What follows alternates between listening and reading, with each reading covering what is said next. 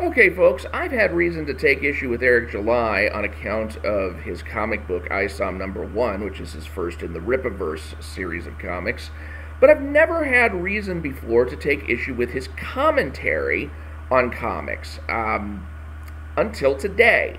He just released a video called This Book Had to Be Bad, and it's about Jose Anderson's Luke Cage City of Fire, which is a canceled series from Marvel Comics that was going to feature Luke Cage in a very compromising kind of position.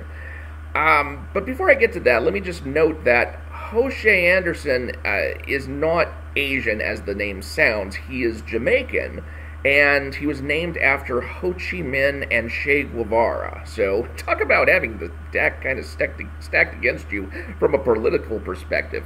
I have not actually read very much of Jose Anderson's works. He's largely been associated with Fantagraphics, which is a comic book company that I don't intersect with much. But I did read one series by him back in the day. It was 1996's Milestone series, Milestone being an imprint largely for black and other minority characters like Hardware, Icon, Static, the Blood Syndicate. One of the Blood Syndicate characters was called Wise Son, and he was a black Muslim character, and Jose Anderson wrote a 5-issue miniseries for Wise Son called The White Wolf. Wise Son, the White Wolf, something like that.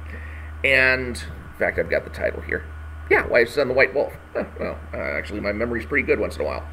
So, I remember that series, and I remember it being a good series. It was about Wise Son, who's a black Muslim, and coming to terms with the real teachings of Islam as opposed to just the militancy that he had learned initially. He was trying to become a Muslim of substance and not just a Muslim of show, and at the same time feeling conflicted by his gang loyalties and also by his racial loyalties. And it wound up being a very, very compelling book. And so I feel like Jose Anderson's work on Luke Cage City of Fire would likely have been good. But Eric July just kind of dismissively doesn't see it that way. He's thinking that because Marvel canceled it, and because Marvel canceled it, attributing the cause to the possibility of blowback from right-wing nut jobs. Right-wing nut jobs apparently not liking this book. Then he's thinking, oh, well, you know, Marvel doesn't care what right-wingers think, therefore this book had to be crap. This book had to be total crap. They just didn't want to tell the writer that, and therefore, you know, they blamed it on the right wing. I don't think it's that simple, because here it was the proposed plot of Luke Cage City of Fire.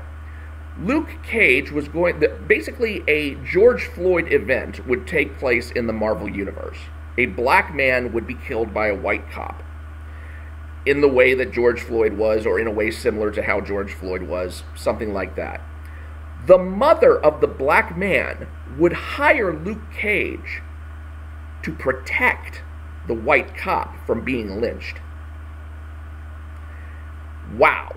Okay, let me just first say, wow, that is one hell of a concept. That is the kind of concept that makes my ears perk up, because that speaks to me of complexity. How would Luke Cage have felt watching, you know, a man get killed on TV and then find out his job, if he chooses to take it, is going to be to protect the man's killer? You know, the person who he's probably bubbling with rage over is the person who it is his job to protect. That sounds like an awesome series. And by the way, I'm a right-winger, okay? That's something that would have appealed to me. That is not something that would have angered me as a right-wing nut jobber.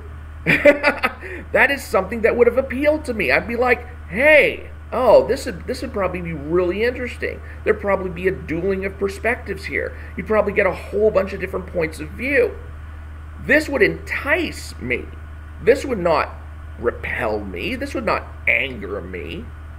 And yet Marvel comes to Jose Anderson and says, yeah, we're afraid that right-wing nut jobs, especially since Kyle Rittenhouse just got off, that they're going to protest against this book. okay, Kyle Rittenhouse's getting off for the shootings in Kenosha was a happy moment for the right wing. Why would a happy moment for the right wing be some reason to take issue with a comic book that now had the kind of complexity is to say, you know what, maybe even the worst criminals in our eyes deserve a fair trial and a good defense and don't deserve to be lynched on the way to the courthouse. That's not something that's going to piss the right wing off. Oh no. That's something that's going to piss the left wing off. And Jose Anderson, he says, I don't really think it's the right-wing nut jobs that they're really concerned with, but they didn't tell me what it was they were really concerned with. And he doesn't speculate. But I think it's pretty clear. You've got a black superhero, one of the most preeminent black superheroes in the Marvel Universe, Luke Cage, being hired to protect a Derek Chauvin-type character. Who do you think that's really going to enrage? It's going to enrage the left, because according to, it's going to enrage the leftists not only out in the world, not only the leftist comic book readers and commentators out in the world, it's going to enrage the leftists at Marvel when they see that. It's going, because they can't tolerate the idea of a black man who's not just going to be automatically wanting to kill this Derek Chauvin guy and instead would protect this Darren Chauvin guy. Yeah, I don't think it's the right at all that Marvel is afraid of. I think it's the left, both within Marvel and without, that they were afraid of getting blowback from. And so when Eric July just basically writes this book off and says this book must have been dog crap for Marvel to have canceled it, I think that's just lazy analysis. Not everything is Batgirl. I mean, in Batgirl's case, they came right out and said, this movie is dog crap, we can't release this is going to hurt our brand. But in this particular case, just having this cursory experience with Jose Anderson's work in the past, I don't think that's the case at all. I think that this was going to be a very complex, possibly award-winning comic book that the left would have hated.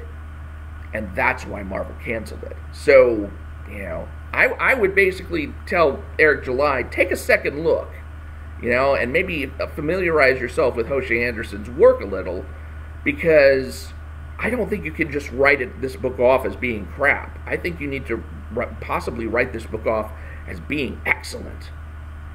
And something that the left just could not abide. And so, why not just blame the usual suspects? The right-wingers. Yeah, we're the ones who were burning down towns all through the summer because of George Floyd. Yeah, we're the ones you had to be afraid of. Yeah.